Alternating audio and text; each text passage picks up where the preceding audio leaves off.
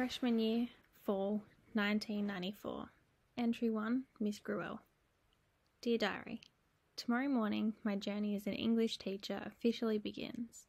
Since first impressions are so important, I wonder what my students will think about me. Will they think I'm out of touch or too preppy, or worse yet, that I'm too young to be taken seriously? Maybe I'll have them write a journal entry describing what their expectations are of me and the class. Even though I spent last year as a student teacher at Wilson High School, I'm still learning my way around the city. Long Beach is so different than the gated community I grew up in.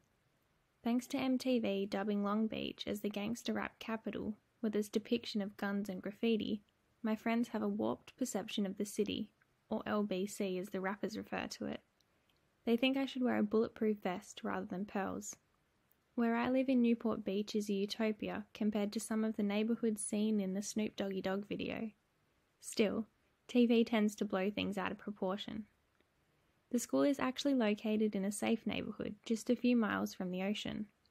Its location and reputation make it desirable. So much so that a lot of the students that live in what they call the hood take 2 or 3 buses just to get to school every day. Students come in from every corner of the city.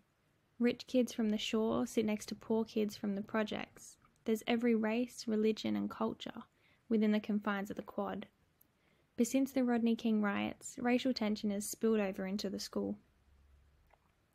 Due to busing and an outbreaking gang activity, Wilson's traditional white upper-class demographics have changed radically.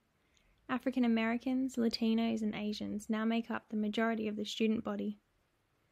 As a student teacher last year, I was pretty naive. I wanted to see past colour and culture, but I was immediately confronted by it when the first bell rang and a student named Sherrod sauntered in bouncing a basketball. He was a junior, a disciplinary transfer from Wilson's crosstown rival, and his reputation preceded him.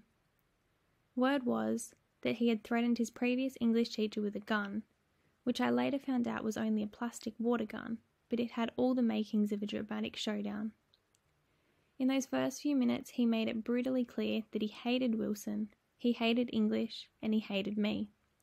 His sole purpose was to make his preppy student teacher cry. Little did he know that within a month, he'd be the one crying.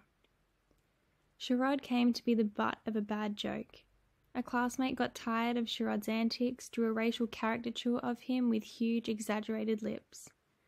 As the drawing made its way around the class, the other students laughed hysterically.